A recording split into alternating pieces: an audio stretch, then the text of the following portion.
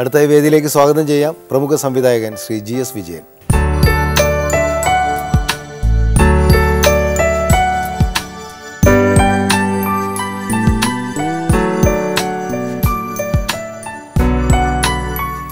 ആദ്യ പ്രണയം നമുക്ക് ജീവിതത്തിൽ മറക്കാൻ പറ്റില്ല എന്ന് പറഞ്ഞ പോലെ ആദ്യത്തെ പ്രൊഡ്യൂസറെയും മറക്കാൻ പറ്റില്ല. എൻ്റേത് പരിചയപ്പെടുന്നത് മദ്രാസിൽ വെച്ചാണ്. ഇപ്പോൾ സുരേഷ് കുമാർ, സനൽകുമാർ എന്ന് പേര് കേട്ടിട്ടുണ്ട്. അപ്പോൾ അന്നത്തെ കമലിനെ അറിയാമായിരിക്കും, ഏത് ജ്ഞാനം നോക്കിയാലും ഇവരുടെ ഫോട്ടോ ഇല്ലാതൊരു ജ്ഞാനം അന്ന് അവർ റെഡിയായൊന്നും ഇറക്കാറില്ല. അത് ഫോട്ടോ എന്ന് പറഞ്ഞാൽ ഇവർക്ക് അവാർഡ് കിട്ടിയൊന്നോ അല്ലെങ്കിൽ അനുമോദിച്ചൊന്നും അല്ല. എന്തെങ്കിലും അമൃത ഹോട്ടലിൻ്റെ കണ്ണാടി തല്ലി പൊളിച്ചു, ഇങ്ങനെയുള്ള വാർത്തകൾ, വീരസാഹസികമായ കാര്യങ്ങൾ. അവരെ അടിച്ചു, ഇവരെ അടിച്ചു, തല്ലി. അപ്പോൾ എനിക്ക് ഇവനൊക്കെ ആരുടെ സുരേഷ് കുമാർ സാർ എന്നെനിക്ക് തോന്നിയിട്ടുണ്ട്. ഇത് കഴിഞ്ഞ് ജീവനോടെ രണ്ടുപേരെയും കാണാൻ സാധിച്ചത് വില്യം സാറിൻ്റെ വാഹിനി സ്റ്റുഡിയോയിൽ 12ാമത്തെ ഫ്ലോറുണ്ട്, അങ്ങ് അറ്റൊരു ഫ്ലോറില്ലേ, അതിൽ അവിടെ വെച്ച് അങ്ങ് പരിചയപ്പെടുന്നു സുസ്മേരവതനായ സുരേഷ് കുമാർ. അപ്പോൾ എനിക്ക് നേരത്തെ ഇവരോട് തോന്നിയ ഒരു ഇതൊക്കെ അത് മാറി. സനൽകുമാർ എന്ന് പറഞ്ഞാൽ അപ്പോഴും ഭയങ്കര മസിലൊക്കെ ആയിട്ട് താടിയൊക്കെ ഇങ്ങനെ തടവി ഇങ്ങനെ നിൽക്കുന്നുണ്ട് അവിടെ. ഇതേ ഭയങ്കര പ്ലീസിങ് ആയിരുന്നു. അപ്പോൾ ആ ഒരു ചിരിയിലാണ് ഞാൻ വശംവദനാകുകയും പുള്ളിയോട് എൻ്റെ പ്രണയാഭ്യർത്ഥന നടത്തിയാൽ പുള്ളി അത് സ്വീകരിക്കുമെന്നുള്ള ഒരു പൂർണ്ണ വിശ്വാസത്തോട് ഞാൻ പുള്ളിയോട് പറയുകയാണ്. ഞാൻ അതുപോലെ വേറെ ആരോടും പിന്നെ എൻ്റെ ആദ്യ സിനിമയ്ക്ക് വേണ്ടി അപ്പം തന്നെ ചോദിച്ചു, എൻ്റെ പ്രണയാഭ്യർത്ഥന അറിയിച്ചു, അപ്പം തന്നെ പറഞ്ഞു ഞാനിത് അങ്ങോട്ട് പറയണമെന്ന് വിചാരിച്ചിരിക്കുകയായിരുന്നു പറയുമ്പോൾ സുരേഷ് എന്നോട് പറഞ്ഞു. അങ്ങനെയായിരുന്നു ചരിത്രത്തിലേക്കുള്ള ഒരു വഴി തുറന്നു കിട്ടിയത്. പക്ഷേ അത് ഭയങ്കര ദുർഘടം പിടിച്ച പരിപാടിയായിരുന്നു. ഞങ്ങൾ വീട്ടിൽ പോയി ഇത് വായിക്കാനായിട്ട് ചെന്നു. അപ്പം പുള്ളിക്ക് ഒട്ടും താല്പര്യമില്ല. അത് പുതിയ ഡയറക്ടർ, പുതിയ എഴുത്തുകാരൻ, പിന്നെ നമ്മളല്ലേ കാശും കിട്ടില്ല, കാശ് അങ്ങോട്ട് കൊടുത്ത്. അപ്പോൾ അവിടെ ചെന്ന് ഇത് വായിക്കാൻ തുടങ്ങി. വായിച്ച് കുറച്ച് കഴിഞ്ഞപ്പോഴത്തേക്ക് ഞാൻ നോക്കുമ്പോൾ മമ്മൂക്കായിരുന്നു. ഞാൻ നോക്കാം, വായി കുറച്ച് കഴിഞ്ഞപ്പോഴത്തേക്ക് അല്ല 2-3 പ്രാവശ്യം ആയപ്പോഴും ബാലേന്ദ്രൻ പിന്നെ മടക്കി. എനിക്കങ്ങ് ദേഷ്യം വന്നു. ഞാനങ്ങ് പൊട്ടിത്തെറിച്ചു. ഞാൻ പറഞ്ഞു എനിക്ക് നിങ്ങളെ ഡേറ്റും വേണ്ടോ ലുക്കും വേണ്ടോ. ഞാൻ കരഞ്ഞ്. അപ്പം ഭാവിയുണ്ട്, പുറത്തിറങ്ങിയപ്പോഴുണ്ട്, എല്ലാവരും ഉണ്ടോ വീട്ടിനകത്ത്. ഞാൻ ഇറങ്ങി അങ്ങ് പോയി. ഞാൻ ഇറങ്ങിപ്പോയി. നമുക്ക് ഞാൻ നോക്കുമ്പോ ഈ മറ്റേ ഈ കൊലിസിന്റെ സൗണ്ട് ബാബി പുറകെ ഓടി വരുന്നു.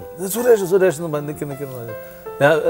ഞാൻ നിന്നില്ല. ഞാൻ എൻ്റെ ഓടി വന്ന് കൈ പിടിച്ചിട്ട് പോര് ബാബി ഞാൻ പോകുന്നു. അപ്പം ഞാൻ കരയുക.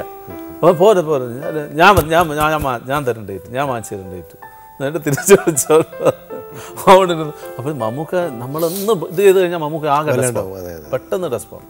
അതിന് മമ്മൂക്ക ഞാനിപ്പോഴും അണ്ണാന്നാണ് വിളിക്കുന്നത്. മമ്മൂക്കാന്ന് ഞാൻ പറയുമ്പോൾ എങ്ങനെയാണ് പറയുന്നത്. അപ്പം ഡെസ്പായി. പിന്നെ അങ്ങനെയാണ് ഈ വിജയൻ്റെ ഡേറ്റ് ഓക്കെ വന്നു. ആ കരച്ചിലോടുകൂടി ഓക്കെ വന്നു. അങ്ങനെ സുരേഷ് ഒരുപാട് സംവിധായകരെ ഇൻട്രൊഡ്യൂസ് ചെയ്തിട്ടുണ്ട് മലയാള സിനിമയ്ക്ക്.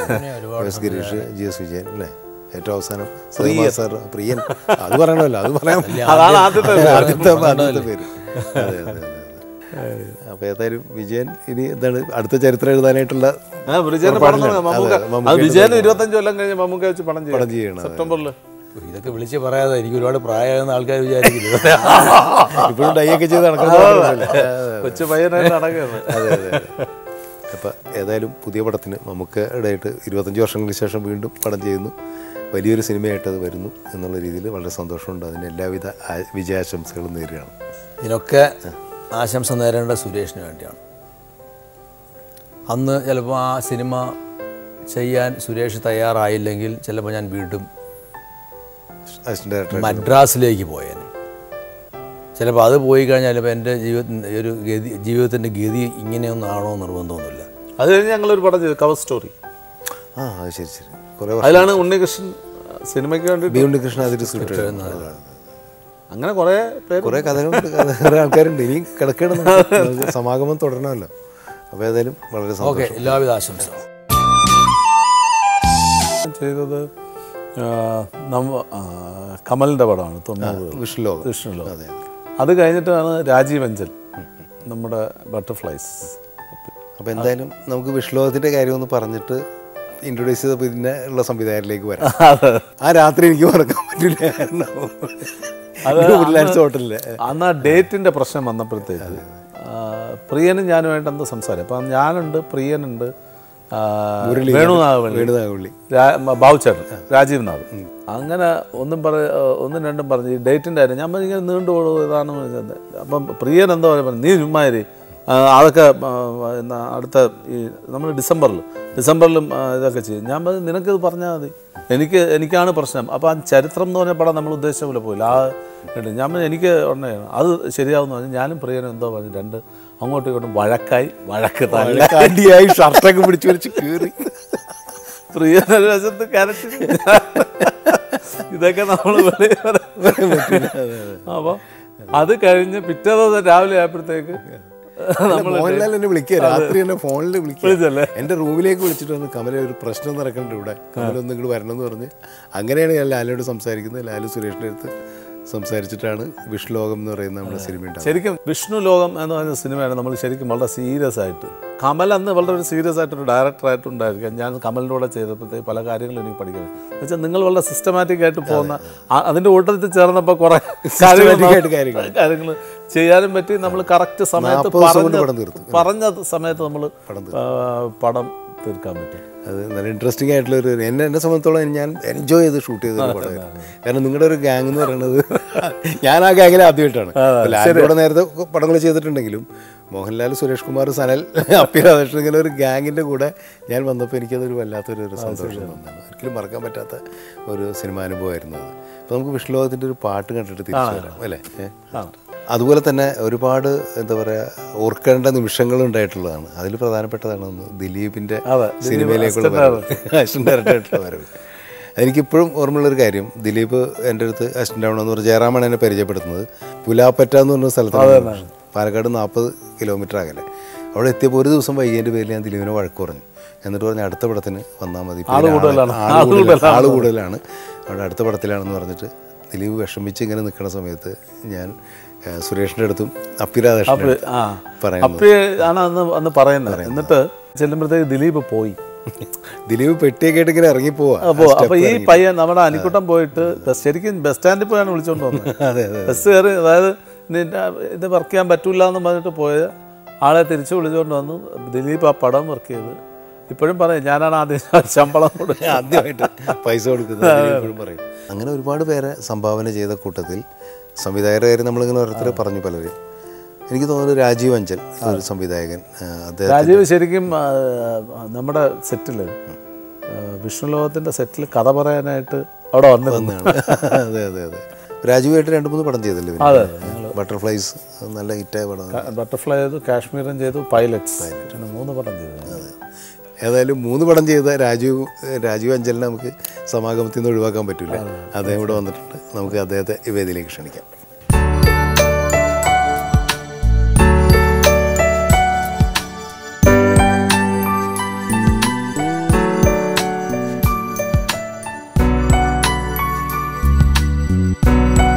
ഈ 100 വാട്ട്സിൻ്റെ ഒരു ചിരിയുണ്ട്. അതെ അതെ. പക്ഷേ ആരുടെയും ഔദാര്യം എടുക്കാതെ നിർമ്മാതാക്കളിൽ താരമായി നിൽക്കുന്നത് സുരേഷാണ്. കാരണം ഈ കൊണ്ടുവന്നവരുടെ ആരുടെയും ഒരു കെയർ ഓഫിലും അല്ല സുരേഷ് നിൽക്കുന്നത്, അവരുടെ ഔദാര്യത്തിൻ്റെ പുറത്തല്ല. ഇതാണ് എൻ്റെ ഒബ്സർവേഷൻ.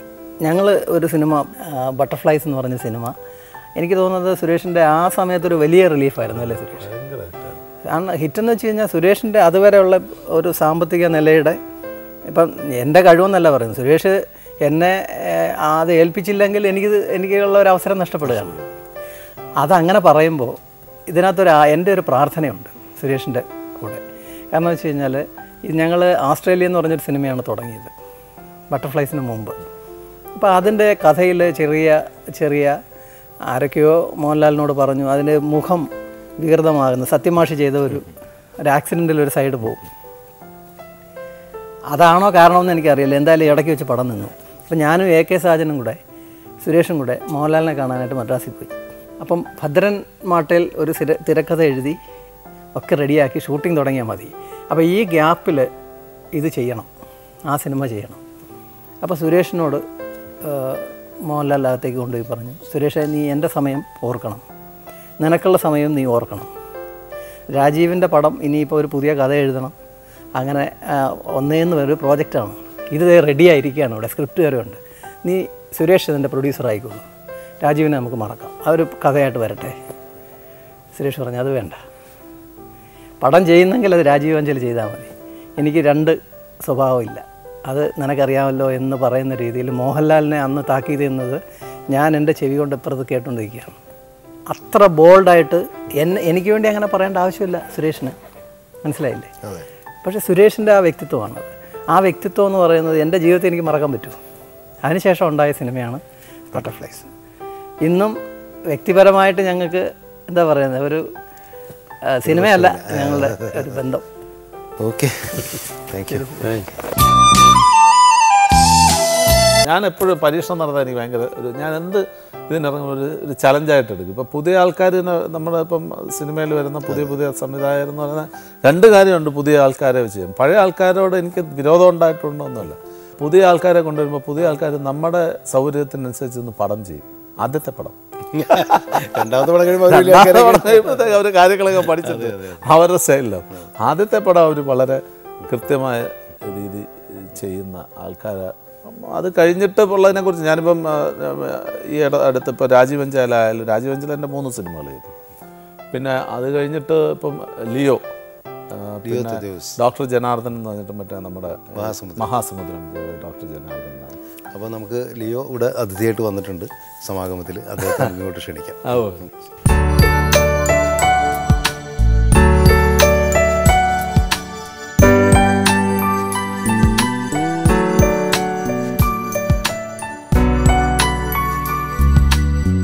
പ്രിയനടക്കമുള്ള ഒരുപാട് പുതിയ സംവിധായകരെ മലയാള സിനിമയ്ക്ക് സംഭാവന ചെയ്തിട്ടുള്ള നിർമ്മാതാവാണ് ലിയോ. ആ വഴിയിൽ വന്ന ഒരാളാണ് അല്ലേ? ആദ്യത്തെ സിനിമാനുഭവം എങ്ങനെയായിരുന്നു? സുരേഷിൻ്റെ അടുത്ത്, കാരണം എൻ്റെ ജീവിതത്തിൽ അദ്ദേഹം ചെയ്ത അല്ലെങ്കിൽ ആദ്യത്തെ സിനിമ ഒരു സംവിധായകന് ലഭിക്കുക എന്ന് പറയുന്നത് അദ്ദേഹത്തിൻ്റെ ജീവിതത്തിൽ കിട്ടുന്ന ഏറ്റവും വലിയ അനുഗ്രഹമാണ്, വലിയ സന്തോഷത്തിൻ്റെ അനുഭവമാണ്. അപ്പോൾ എനിക്ക് ആദ്യ സിനിമ അങ്ങ് ഓഫർ ചെയ്തതിന് ആദ്യത്തെ നന്ദി. അത് ഈ നിമിഷം സമാഗമത്തിൽ അവസരം കിട്ടിയില്ലേ, നന്ദി പറയാനൊരു അവസരം കിട്ടുന്നത്. മെഡ്രാസിൽ സാധു മിറണ്ടാൽ എന്ന് പറഞ്ഞ പടം ഷൂട്ടിൻ്റെ സമയത്താണ്, സിദ്ദിഖേട്ടൻ ഡയറക്ടർ. അവിടെ വെച്ചിട്ടാണ് ഞാൻ കഥ പറയാനായിട്ട് ചെല്ലുന്നത്. ശ്രീ കണ്ണൻ, പ്രൊഡക്ഷൻ കൺട്രോളർ കണ്ണനാണ് എന്നെ ഇൻട്രൊഡ്യൂസ് ചെയ്യുന്നത്. അപ്പോൾ ഞാനിങ്ങനെ കേട്ടിട്ടുണ്ട് സുരേഷ് ഏട്ടൻ ഭയങ്കര ദേഷ്യക്കാരനാണ്. ഇടയ്ക്ക് ഞാൻ ഇതൊക്കെ എനിക്കൊരു ചെറിയ ഇൻട്രൊഡക്ഷനൊക്കെ കിട്ടിയിട്ടാണ് ഞാൻ ആ ഫ്ലാറ്റിലേക്ക് കയറി ചെല്ലുന്നത്. അവിടെ ആരോടോ കണക്കൊക്കെ പറഞ്ഞിട്ട് ഭയങ്കര വയലൻ്റ് ആയിട്ടിരിക്കുന്ന സമയമാണ്. അപ്പം ഞാനവിടെ ചോദിക്കുക, ഞാനിത് ഇപ്പം തന്നെ പറയണോ ഈ കഥ? അത് കുഴപ്പമില്ല, അതിങ്ങനെ ഇതിങ്ങനെ നടക്കും. അങ്ങനെ ഞാൻ സുരേഷിൻ്റെ അടുത്ത് പോയിട്ട് കഥ പറയുന്നു. ഈ കഥയും വളരെ ഇമോഷണൽ ആയിട്ടുള്ള എലമെൻറ്റുകളൊക്കെ വരുമ്പോൾ അറിയാതെ പുള്ളി അതിലേക്ക് മൊത്തം കണ്ണൊക്കെ നിറയും. നമ്മൾ കഥയൊക്കെ ഇങ്ങനെ പറഞ്ഞുകൊണ്ടിരിക്കുമ്പോൾ എനിക്ക് സുരേഷ് ഏട്ടൻ കണ്ണൊക്കെ നിറഞ്ഞു ആകെ മുഖമൊക്കെ ചുമന്ന് അപ്പം തന്നെ എനിക്ക് വർക്ക് ചെയ്യാനായിട്ട്, കാരണം നമ്മൾ പറയുന്ന നമ്മുടെ മനസ്സിലുള്ള കഥയും കാര്യങ്ങളും ചിന്തയും ഉൾക്കൊള്ളാനായിട്ട് പറ്റിയ ഒരാൾ ആണെന്ന് മനസ്സിലിങ്ങനെ ബോധ്യം വരുമ്പോൾ തന്നെ ഒരു സന്തോഷം ഉണ്ടാവില്ല. അതുകൊണ്ട് തന്നെ നമുക്ക് ധാരാളം മുഖങ്ങളും വ്യക്തികളും നമ്മുടെ ഉള്ളിലൂടെ ഇങ്ങനെ കടന്നു പോകും. പക്ഷെ ചിലരൊക്കെ നമ്മുടെ ഹൃദയത്തിൽ ഇങ്ങനെ സൂക്ഷിക്കും, ചേർത്ത് വയ്ക്കും. അങ്ങനെ ചേർത്ത് വെച്ച ഒരു വ്യക്തിയാണ് സുരേഷ് ഏട്ടൻ എൻ്റെ ജീവിതത്തിൽ.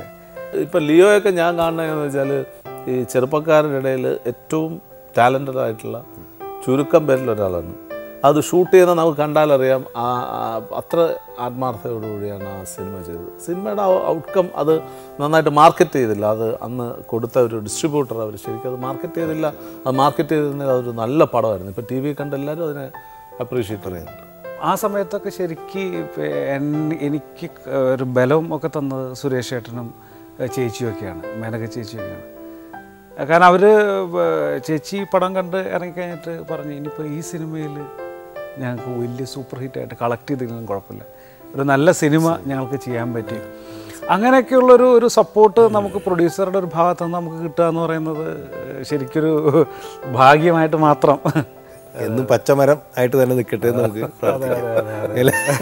ആ തണലത്തൊക്കെ ആ തണലത്ത് ഒരുപാട് പേർക്ക് ഇനിയും ധാരാളം ചേക്കേറേണ്ടതുണ്ട് എന്ന് നമുക്ക് വിശ്വസിക്കാം.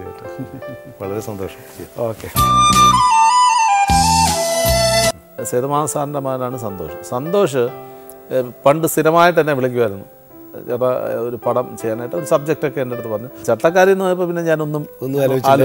എനിക്ക് എന്ന് വെച്ചാൽ ചട്ടക്കാരിയിലെ ആ കഥാപാത്രമുണ്ട്, അതൊക്കെ നമ്മൾ എത്രയോ കാലം കണ്ട് അത്ര ഇഷ്ടപ്പെട്ടൊരു സിനിമ. സന്തോഷം ഇപ്പോൾ അതിഥിയായിട്ട് വന്നിട്ടുണ്ട് സമാഗമത്തിൽ. നമുക്ക് സന്തോഷം ഇങ്ങോട്ട് വിളിക്കാം.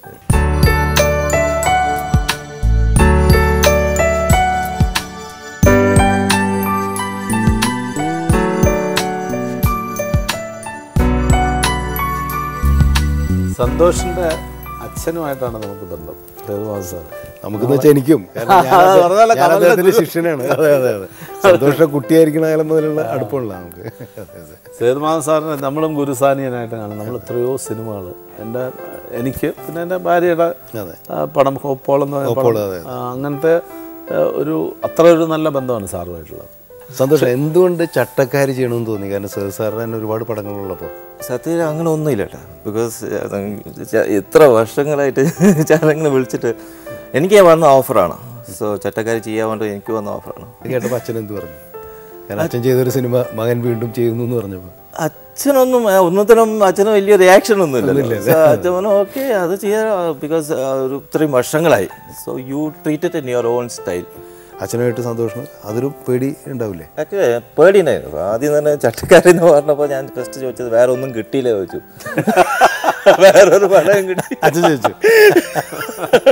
അപ്പോൾ പിന്നെ മൈ ഫസ്റ്റ് അറ്റംപ്റ്റ്.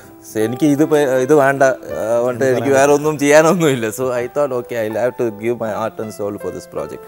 സോ ടോട്ടലായിട്ട് ഞാൻ ഇമോഷണലായിട്ട് ട്രീറ്റ് ചെയ്ത് സബ്ജക്റ്റ്. സോ എനിക്ക് പടം കാണുന്ന സമയത്ത് സെക്സ് ആയിട്ടൊന്നും തോന്നാറില്ല. അല്ലെങ്കിൽ വേറെ ഒന്നും. പഴയത് എ സർട്ടിഫിക്കറ്റ് ആയിരുന്നു. അതെ, ഇത് യു സർട്ടിഫിക്കറ്റ്. ഇപ്പോൾ ന്യൂ ജനറേഷൻ സിനിമ എന്ന് പറഞ്ഞിട്ട് മലയാളത്തിലൊരു പുതിയ ട്രെൻഡ് ഉണ്ടായിക്കൊണ്ടിരിക്കുന്നു. ഒരുപാട് പുതിയ ഡയറക്ടേഴ്സ് വരുന്നു, പുതിയ പുതിയ ആശയങ്ങൾ, പുതിയ സ്റ്റൈലിലുള്ള ഫിലിം മേക്കിംഗ് ഒക്കെ വന്നിരിക്കുന്നു. അപ്പോൾ ഇതിൻ്റെ കൂട്ടത്തിലേക്കാണ് ഒരു പുതിയ സംവിധാനം എന്നുള്ള രീതിയിൽ സന്തോഷിൻ്റെ എൻട്രി. അപ്പോൾ ഒരു പഴയ സബ്ജക്റ്റ് പഴയൊരു സിനിമ റീമേക്ക് ചെയ്തുകൊണ്ട് വരുമ്പോൾ അതൊരു ഒരു ചലഞ്ചായിട്ട് കാണുന്നില്ലേ? ചാലഞ്ചില്ല, ഞാൻ പറഞ്ഞാൽ മതി. ആ തീം എനിക്ക് ഭയങ്കര ഇഷ്ടപ്പെട്ടു. ബിക്കോസ് ഭയങ്കര ഒരു ഇമോഷണൽ സബ്ജക്റ്റാണത്. എനിക്ക് ആക്ച്വലി സ്ക്രിപ്റ്റ് പഠിക്കുന്ന സമയം തോന്നിയില്ല, ബട്ട് ആക്ച്വലി ഷൂട്ടിംഗ് സമയത്ത് the emotional bond between Julie and ആ ഫാദർ, ആ മോറിസ് എന്ന ക്യാരക്ടർ ഇന്നസെൻസ് സാർ ചെയ്തിട്ട് ഐ ഹാവ് ക്രൈഡ്. അപ്പോൾ എനിക്ക് അച്ഛൻ്റെ കാര്യം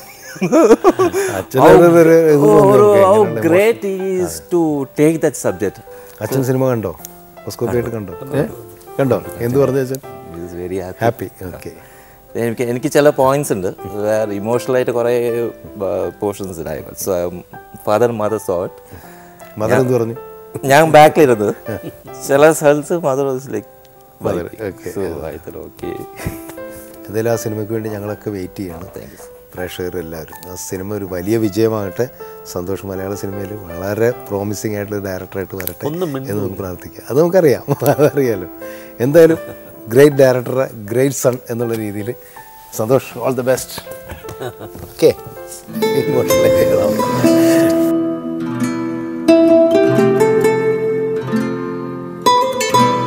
ഒരുപക്ഷെ സുരേഷിൻ്റെ ജീവിതത്തിൽ ഒരുപാട് സ്വാധീനം ചെലുത്തുകയും സുരേഷിൻ്റെ ജീവിതത്തിൽ കൂടെ സഞ്ചരിക്കുകയും ചെയ്തിട്ടുള്ള ആളാണ് അളിയൻ. അല്ലേ? ഒരു അളിയൻ്റെ അളിയനായിട്ടില്ല, ഞാൻ പുള്ളിയെ അളിയനായിട്ട് ഞങ്ങൾ വളരെ ക്ലോസ് ഫ്രണ്ട്സാണ്. ശരിക്കും ഒരു അളിയൻ്റെ അടുത്ത് ഡിസ്കസ് ചെയ്യുന്നതിനെക്കാട്ടിലും കൂടുതൽ കാര്യങ്ങളും തമാശകളും പറയാൻ പറ്റിയിട്ട് അളിയനാണ്. അപ്പോൾ അളിയൻ എന്തായാലും സമാഗത്തിൽ വന്നല്ലേ പറ്റും. അളിയൻ മാത്രമല്ല, സുരേഷ് ഒരു കാലഘട്ടത്തിൽ സുരേഷിൻ്റെ കൂടെ എപ്പോഴും കാണുന്ന ഒരാളുണ്ടായിരുന്നു, അളിയൻ്റെ മകൻ. അവൻ ബട്ടർഫ്ലൈ എന്ന് പറഞ്ഞ സിനിമ മുതൽ അവൻ എൻ്റെ പടത്തിൻ്റെ എക്സിക്യൂട്ടീവ് പ്രൊഡ്യൂസറായിട്ട് അവനാണ് വെച്ചത്. അപ്പോൾ അവൻ സ്വന്തമായിട്ട് പടം ചെയ്യുന്നുണ്ട്. നീക്കോ നാച്ച എന്ന് പറഞ്ഞ സിനിമ സന്ദീപിൻ്റെ സ്വന്തം പ്രൊഡക്ഷൻ. അപ്പോൾ നമുക്ക് ഒരു രണ്ടുപേരെയും ഈ സമാഗമത്തിലേക്ക് സ്വാഗതം ചെയ്യാം. ഓക്കെ.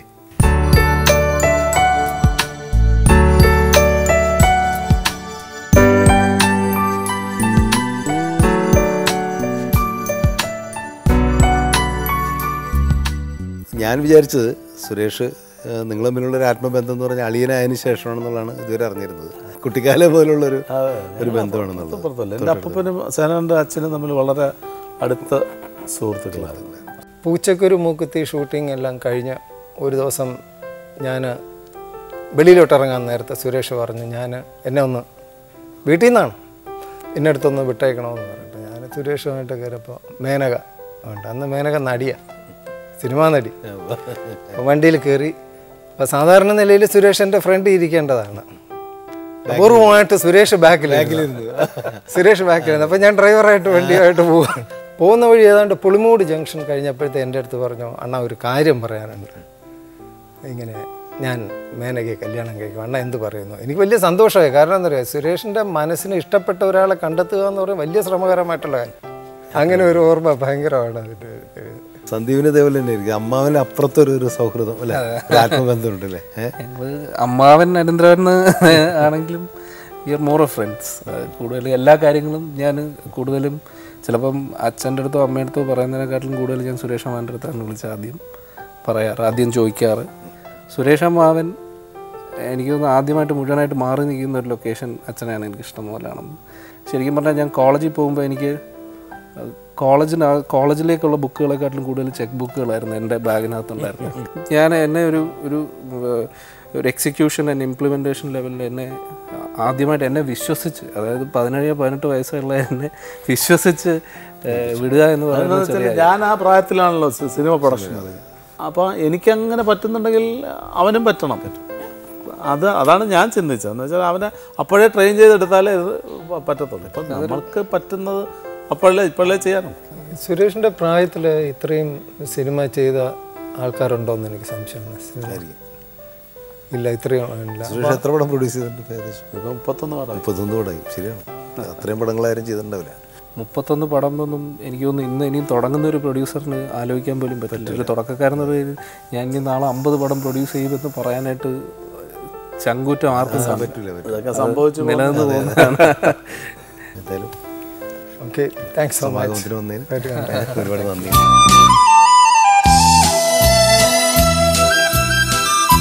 ഇനിയിപ്പോൾ നമ്മൾ സിനിമ സൗഹൃദ കൂട്ടായ്മകളൊക്കെ കഴിഞ്ഞു. ഏറ്റവും വലിയ കൂട്ടായ്മ എന്ന് പറയുന്നത് കുടുംബം തന്നെയാണ്. ചാരിതാർത്ഥ്യമുള്ളൊരു പ്രണയത്തിൻ്റെ സാക്ഷാത്കാരം. ഞങ്ങളെല്ലാവരും, മലയാളികളെല്ലാവരും ഒരുപാട് ആരാധിക്കുന്ന നായികയെ കട്ടുകൊണ്ടുപോയാളാണ്. ആ കാലത്ത് ഒരുപാട് ചെറുപ്പക്കാരെ ആരാധിച്ച അവളുടെ ഫാനായിരുന്നു. അങ്ങനല്ലേ ഞാൻ പോയിരുന്ന എല്ലാ സിനിമകൾ കണ്ടല്ലേ അങ്ങ് പ്രണയിച്ചതില്ല. അത് ഇനി കൂടുതൽ സംസാരിക്കണമെന്നുണ്ടെങ്കിൽ അദ്ദേഹം കൂടി ഇവിടെ വേണ്ടേ? സ്കൂട്ടറിന്റെ ബാക്കിൽ പോയ കഥയൊക്കെ പറഞ്ഞു ഇവിടെ. ഇപ്പോഴും പറയും മോട്ടോർ ബൈക്ക്. എനിക്ക് മോട്ടോർ ബൈക്ക് ഇപ്പോൾ ഓടിക്കാൻ പേടിയാണ്. അന്നൊക്കെ ഈ തിരുവനന്തപുരം സിറ്റി വഴി നമ്മൾ തലവുത്തന്നെ പറഞ്ഞ് വണ്ടി ഓടിച്ച് പോകുമായിരുന്നു, ഒരു പേടിയില്ലായിരുന്നു. ഇന്ന് അങ്ങനെയാണ്. ഇന്ന് കാറ് ഡ്രൈവ് ചെയ്യുന്ന പോലും നമുക്കിപ്പോൾ ഭയങ്കര ഒരു പ്രശ്നമാണ്. അപ്പോൾ മോട്ടോർ ബൈക്കിൽ ഇപ്പോഴും പറയും എന്നെ മോട്ടോർ ബൈക്ക് കയറ്റി. ആ ആഗ്രഹം നമുക്ക് സാക്ഷാത്കരിച്ച് കൊടുക്കണം. ഏതായാലും അതിനു മുമ്പ് സമാഗമത്തിലേക്ക് നമുക്ക് നേരെ ക്ഷണിക്കാം. ഓക്കെ.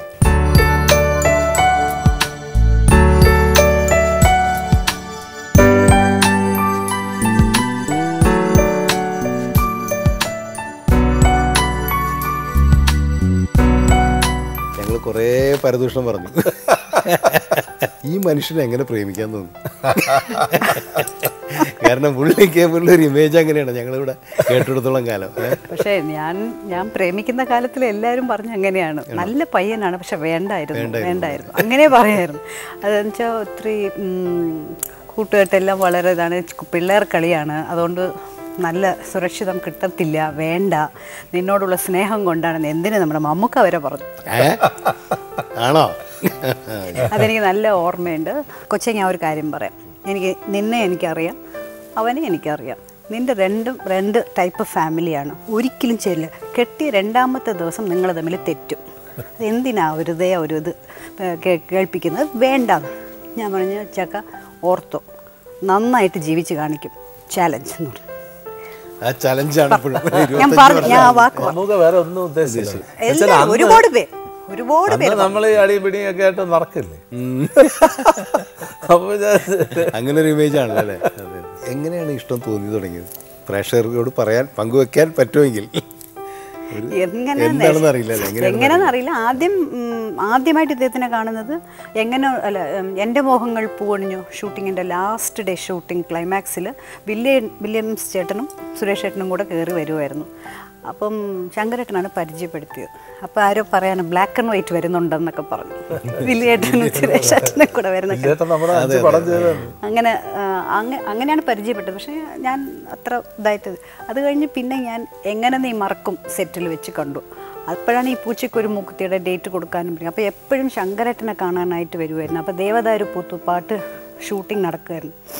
അപ്പോൾ എന്തോ ഞാൻ മേക്കപ്പ് ചെയ്തുകൊണ്ടിരുന്നപ്പോൾ കണ്ണാടി നോക്കിയപ്പം ഇദ്ദേഹത്തിന് ഒന്നും കൂടെ കാണണം എന്ന് എനിക്ക് തോന്നി. ഇങ്ങനെ കണ്ണാടി ആംഗിളിംഗ് ഒക്കെ ഇങ്ങനെയൊക്കെ നോക്കി ഷോർട്ടൊക്കെ ചെയ്ത് നോക്കിയപ്പോൾ എനിക്ക് ഇഷ്ടപ്പെട്ടെന്ന് തോന്നി. പക്ഷെ എന്താണെന്ന് എനിക്ക് അറിഞ്ഞുകൂടാ. അതാണ് നമ്മളിപ്പം അറിയാമല്ലോ, അതിനൊന്നും കണ്ണും മൂക്കൊന്നും ഇല്ലല്ലോ. പിന്നെ കണ്ടപ്പോൾ ഒരു പട്ടർ ലുക്ക് ഉണ്ടായിരുന്നു. അതാണ് ഞാൻ പറഞ്ഞത്, അതാണ് അറിയേണ്ടതായിരുന്നു. ഈവൻ തെറ്റിദ്ധരിച്ചെന്നല്ല ഉണ്ടായിരുന്നു. അപ്പോൾ എനിക്ക് ക്യാച്ച് ചെയ്യായിരുന്നു. ഈവൻ ഇപ്പം എൻ്റെ അനിയൻ്റെ കല്യാണത്തിന് ചെന്നപ്പോഴേക്കും നമുക്ക് കല്യാണത്തിന് ധാരവാർത്ത് കൊടുക്കുന്നതെന്ന് പറയാം. അതിനൊരു ഭാര്യ ഭർത്താവ് വേണം. അപ്പം ആരും എൻ്റെ വീട്ടിലില്ലാത്തപ്പം സുരേഷ് ചേട്ടനെ ഞങ്ങൾ പൂണൂലിടിപ്പിച്ചു. ഒരാഴ്ച പൂണൂലിട്ടിരുന്നു.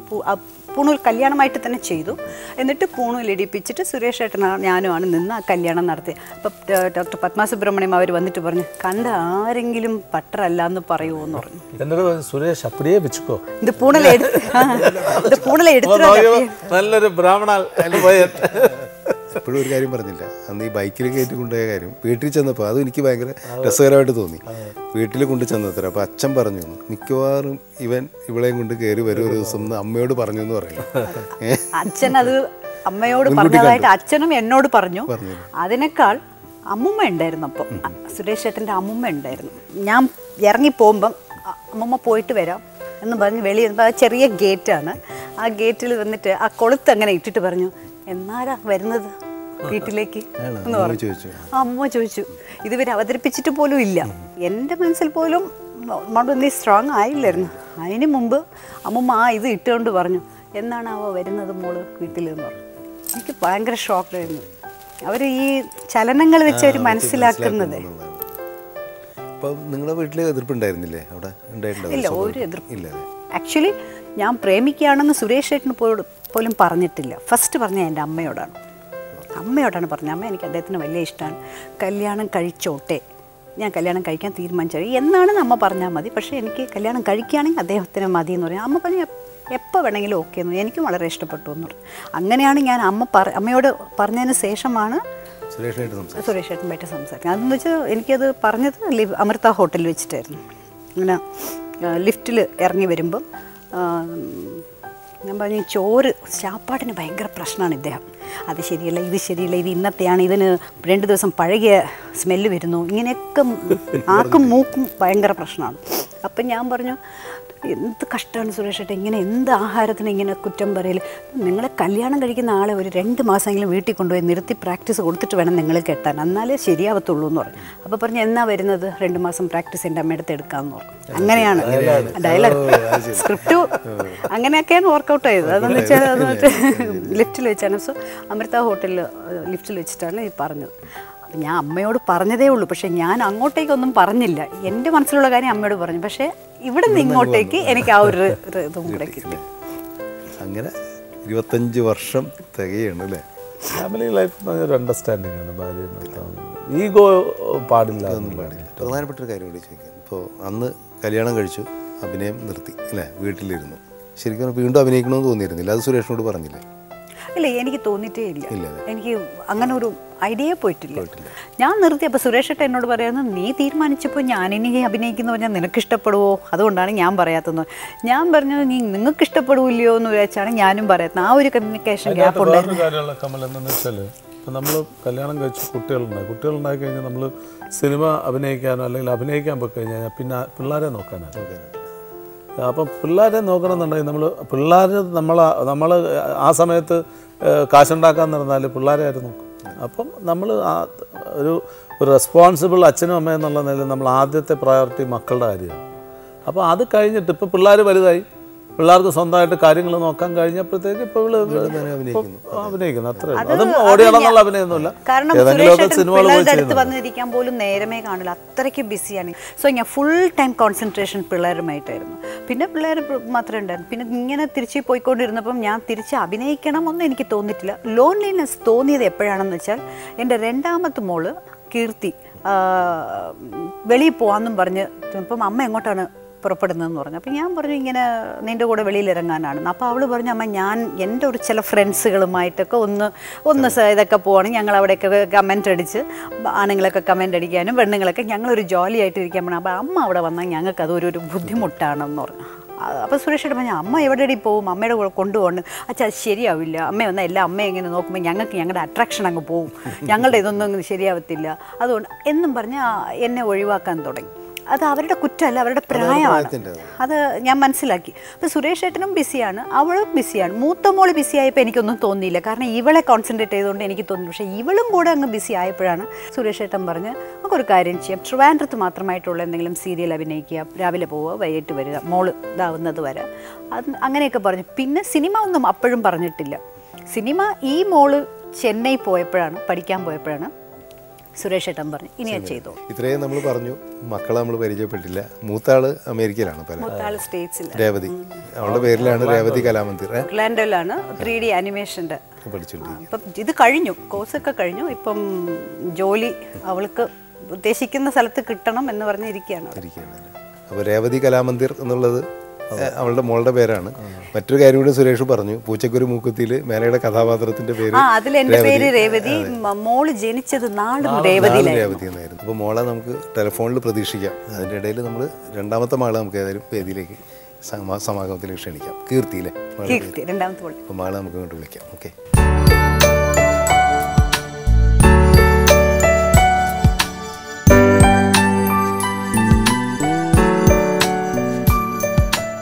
കീർത്തി ഇപ്പോൾ മദ്രാസ് തന്നെയാണ്.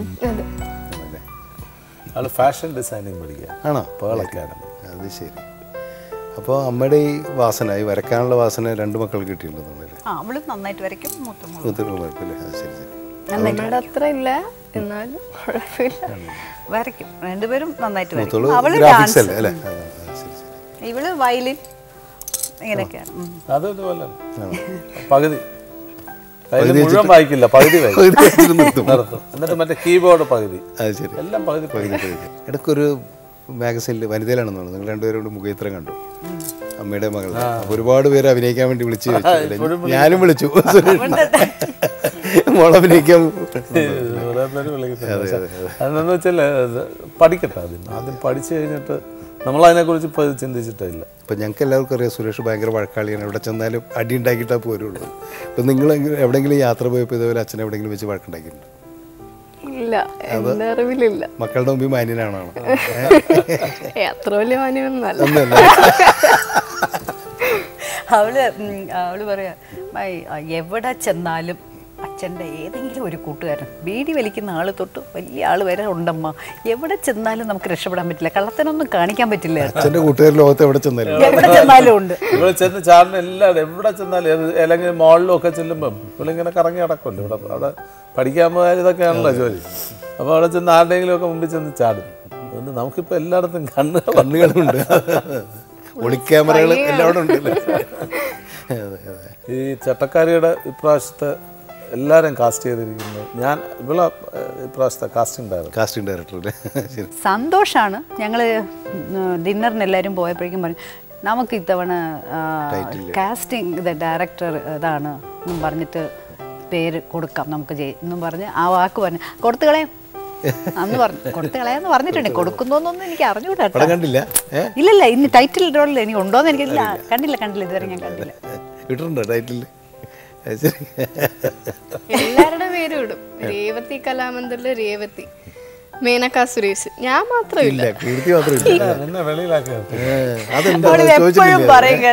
ഞാൻ ചോദിക്കും എപ്പോഴൊരു കീർത്തി കലാമന്ദിർ തുടങ്ങുന്നത്. അത് ശരിയാണല്ലോ, അത് കഷ്ടമല്ലേ. ഒരു പടം ഇട്ടു അവളുടെ പേര് പ്രൊഡ്യൂസറായിട്ട്. അവൾക്ക് അവിടെ ഫ്രണ്ട്സ് ചോദിക്കുന്ന എന്നെ ഇടണം, എന്നെ എന്തിനെങ്കിലും ഇടണം, ഒരു കോ പ്രൊഡ്യൂസറിന് ഇടണം. അടുത്ത ഫാഷൻ ഡിസൈനിങ് ഒക്കെ കേട്ടോ, എന്നിട്ട് കോസ്റ്റ്യൂം ഡിസൈനർ. അത് നല്ലൊരു പ്രൊഫഷണൽ. ഇത്തവണ ചോദിച്ചിരിക്കുക അച്ഛൻ്റെ അടുത്ത പടം എന്തെങ്കിലും ഉണ്ടെങ്കിൽ ഞാൻ ചെയ്യട്ടെ എന്നൊക്കെ. എൻ്റെ മോളും ചോദിക്കും അച്ഛാ കൊറിയോഗ്രാഫി ഞാൻ ചെയ്യാം, ഡാൻസ് എന്ന് പറയും. രേവതി ഇപ്പോൾ അമേരിക്കയിലാണുള്ളത്. അവിടെ എന്തായാലും നിങ്ങൾ ഈ ഷോയിൽ വരുമ്പോൾ അവർക്ക് പ്രസൻസ് ഉണ്ടാവാൻ പറ്റില്ല, ശബ്ദമെങ്കിലും നമുക്ക് കേൾക്കണ്ടേ. വലിയ സങ്കടമാണ്. അവളിവിടെ ഇല്ല എന്നുള്ള ഒരു വിഷമമുണ്ട്. അപ്പോൾ രേവതി ടെലിഫോൺ ലൈനിലുണ്ട്, നമുക്ക് അവളായിട്ട് സംസാരിക്കാം. ഓക്കെ. ഹലോ ഹലോ രേവതി, ഇത് സമാഗമത്തിൽ നിന്ന് ഞാൻ ഡയറക്ടർ കമലാണ് വിളിക്കുന്നത്. നമസ്കാരം അങ്കിൾ, സുഖമാണോ? ആ സുഖം സുഖം. ഇപ്പോൾ രാവിലെ അല്ലേ അവിടെ എഴുന്നേറ്റുണ്ടാവുള്ളൂ അല്ലേ? ആ എണീറ്റ് ആണല്ലേ, ഓക്കെ ഓക്കെ. ഇവിടെ അച്ഛനും അമ്മയും അനിയത്തിയും ഒക്കെ ഉണ്ട് ഇവിടെ. അതെ, അമ്മയുണ്ട്, സംസാരിച്ചോളൂ. ஹலோ ரேவு, என்னம்மா சொல்லு. இந்த ப்ரோக்ராம் வந்து உன்னோட அப்பாவை பத்தி, அச்சனை பத்தி. தெரியும் தெரியும். சொல்லு, உனக்கு என்ன வேணுமோ அதை சொல்லலாம். இப்போ தைரியமா சொல்லிடலாம். രണ്ടു മൂന്ന് അച്ഛനെ കുറിച്ച് നല്ല രണ്ടു വാക്ക്. അച്ഛനെ കുറിച്ച് എന്താ പറയാ, എന്താണ് ഇച്ചിരി കോമഡിയാ? അച്ഛനെ പുകഴ്ത്തി പറയാൻ കുറച്ച് പുകഴ്ത്തി പറയാം. വെയിറ്റൊക്കെ ഇരിക്കട്ടെ. അച്ഛനെക്കാട്ടിലും ഞങ്ങക്ക് ഫ്രണ്ടിനെ പോലെയാ. പിന്നെന്താ, ഞങ്ങക്ക് ഇഷ്ടമുള്ള കാര്യം ഞങ്ങളെ ഡിസൈഡ് ചെയ്യാൻ അച്ഛൻ ഫ്രീഡം കൊടുത്തിട്ടുണ്ട്. പിന്നെ ഇഷ്ടമുള്ള കാര്യങ്ങൾ ധൈര്യമായിട്ട് ചെയ്യാന്ന് പറയും. Very affectionate person obviously. ഒത്തിരി അപ്രീഷിയേറ്റ് ചെയ്യും എന്നെ, അമ്മയൊക്കെ, അനിയത്തിയൊക്കെ. ഇവിടെ ഇപ്പൊ കീർത്തി പറഞ്ഞു, കീർത്തി എവിടെ ചെന്ന് കഴിഞ്ഞാൽ അച്ഛന്റെ ഫ്രണ്ട്സ് ഉണ്ടാവും, അതുകൊണ്ട് അടിച്ചു പൊളിച്ച് നടക്കാൻ പറ്റൂല, ഇങ്ങനെ അച്ഛന്റെ സുഹൃത്തുക്കളുടെ കണ്ണുണ്ടാവും എന്ന് പറഞ്ഞു. അവള് രക്ഷപ്പെട്ടു പോയി. അവിടെ അത്ര ആൾക്കാരില്ല, അവിടെ അത്ര ഇല്ല. ഞാനാണ് കണ്ണാ കോളേജിൽ പോற ടൈം ആയിട്ടാടാ? സമയം. ഓക്കേടാ കണ്ണാ, വേറെ ഒന്നുമില്ലടാ രാജ. Okay okay, by. അപ്പാക്ക് ഒരു ബൈ ചൊല്ലു. ശരി uncle, bye bye bye. Okay bye. ഏറ്റവും പ്രധാനപ്പെട്ട സുരേഷിൻ്റെ ജീവിതമായിട്ട് ഏറ്റവും അടുത്ത് നിൽക്കുന്ന രണ്ട് സുഹൃത്തുക്കളാണ് പ്രിയനും മോഹൻലാലും. പ്രിയൻ്റെ ബൈറ്റ് നമുക്ക് കാണാം. എനിക്ക് ഈ ജീവിതത്തിൽ എൻ്റെ ജീവിതത്തിലെ ഏറ്റവും വലിയ കോൺഫിഡൻസാണ് സുരേഷ് എന്ന് പറഞ്ഞ സുഹൃത്ത്.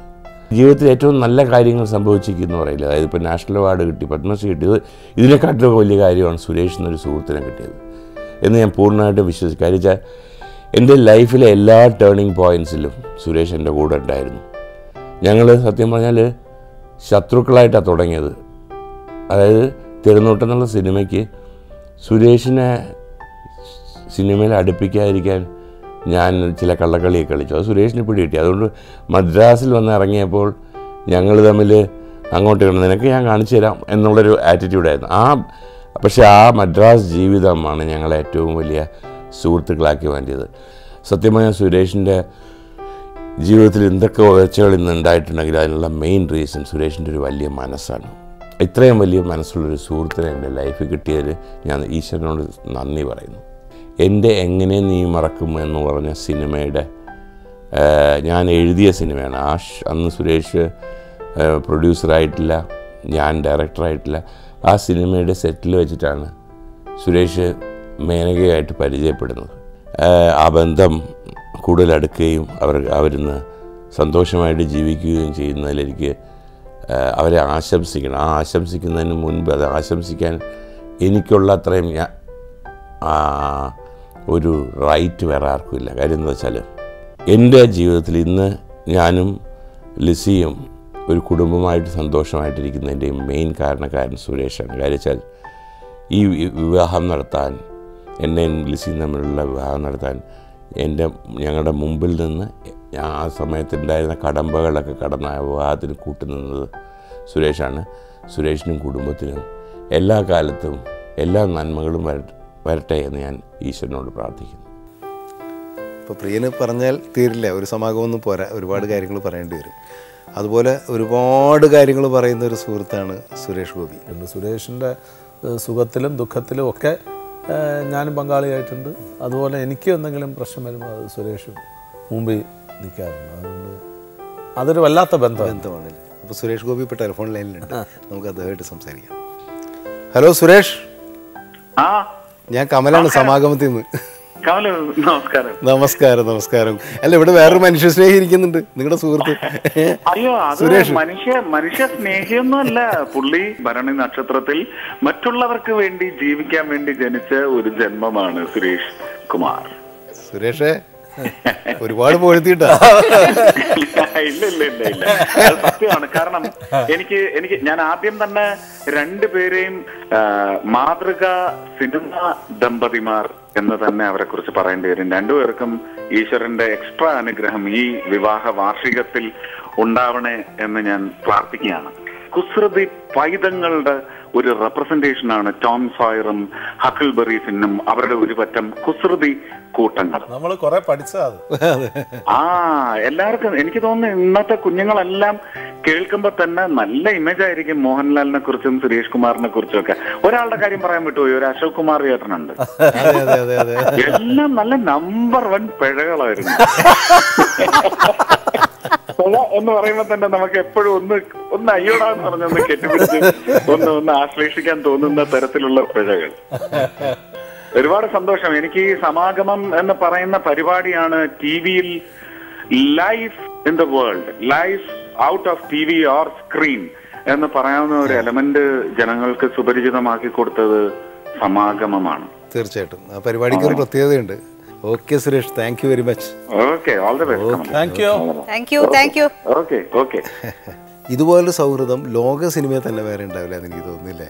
സുരേഷ്, പ്രിയൻ, മോഹൻലാൽ, അശോക് കുമാർ, ഇങ്ങനെ ഒരു ഈ തിരുവനന്തപുരത്തിൻ്റെ ചരിത്രം എഴുതുമ്പോൾ തീർച്ചയായിട്ടും ഇനി നിങ്ങളുടെ ചരിത്രം കൂടി എഴുതാതെ പറ്റില്ല. അടുത്ത തലമുറ എന്തായാലും അത് എഴുതും എന്ന് തന്നെ നമുക്ക് വിശ്വസിക്കാം. അതിനു മുമ്പ് വേറൊരു ചരിത്രം എഴുതുന്ന മുഹൂർത്തത്തിലാണ് ഇപ്പോൾ നമ്മൾ നിൽക്കുന്നത്. നിങ്ങളുടെ വിവാഹ വാർഷികം, 25ാം വിവാഹ വാർഷികം, 25 വർഷം പൂർത്തിയാക്കുന്ന ഈ സുദിനത്തിൽ മകളെ സാക്ഷി നിർത്തി എല്ലാവിധ അഭിനന്ദനങ്ങളും ഞാൻ നേരുകയാണ്. തീർച്ചയായിട്ടും ഈ സ്നേഹം, ഈ പ്രണയം ഇന്നും എന്താ പറയുക, നിലയ്ക്കാത്ത പ്രണയം തന്നെയാണ്. ഇപ്പോഴും നിങ്ങൾ പ്രണയിച്ചുകൊണ്ടിരിക്കുകയാണ്. അതിനിയും തുടരട്ടെ എന്ന് നമുക്ക് പ്രാർത്ഥിക്കാം. ഒപ്പം അച്ഛനും അമ്മ എന്തൊരു ചെറുപ്പമായിരിക്കുന്നു ഇപ്പോഴും, അല്ലേ? 25 വർഷമായിട്ട് കല്യാണം കഴിച്ചിട്ട് അസൂയാണല്ലേ, പൊങ്ങിയിരിക്കുകയാണല്ലേ? അച്ഛനും അതെ അമ്മ അതെ. ഈ യൗവനം അസൂയ ആ കാര്യത്തിൽ തർക്കമുണ്ട് അല്ലേ? അത് ശരി. പക്ഷെ അപ്പോഴേ മനസ്സിലായില്ലേ, വളരെ അണ്ടർസ്റ്റാൻഡിങ് 25 വർഷം പോയതിൽ ഒരു തെറ്റുമില്ല. അതെ. അപ്പോൾ അങ്ങനെ ഇണങ്ങിയും പിണങ്ങിയും ഇനിയും ഒരുപാട് വർഷങ്ങൾ മുന്നോട്ട് പോട്ടെ. അതുപോലെ തന്നെ സുരേഷിന് മലയാള സിനിമയുടെ ചരിത്രത്തിലൊരു സ്ഥാനമുണ്ട്. ആ ചരിത്രം നിലനിർത്തി സുരേഷ് ഇനിയും വലിയ ഉയരങ്ങളിലെത്തട്ടെ എന്ന് നമുക്ക് പ്രാർത്ഥിക്കാം. എല്ലാവിധ ആശംസകളും